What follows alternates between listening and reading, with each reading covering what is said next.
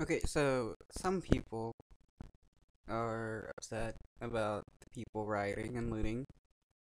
Uh, though, in my opinion, when you have people that are ignored by the system for such a long time, rioting and looting is like the only thing that they have left to have their voices heard.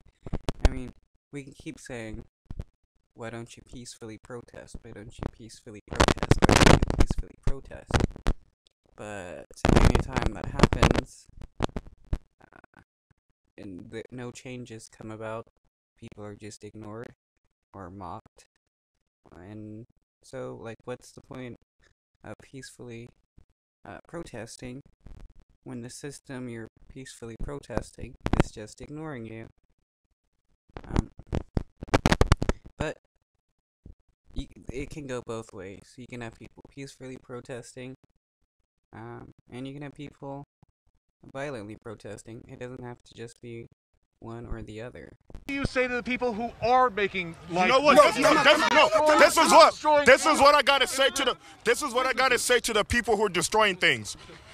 If you really feel like you have to take an opportunity, like if you're going to be an opportunistic, something is wrong with you. If you cannot stand up and fight the good fight and you want to be a cheater and go ahead and taint what we're trying to do, something is wrong with you. Because what we're trying to do is stand up for the basic rights of humanity. And that's what we're trying to do, and we're trying to do in a peaceful way.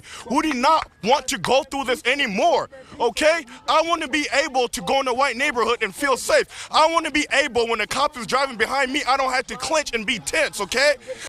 Okay, that's what everybody wants. Well, the people that are demonstrating, that's what they want. But time and time again, they've peacefully protested, and cops still shoot them.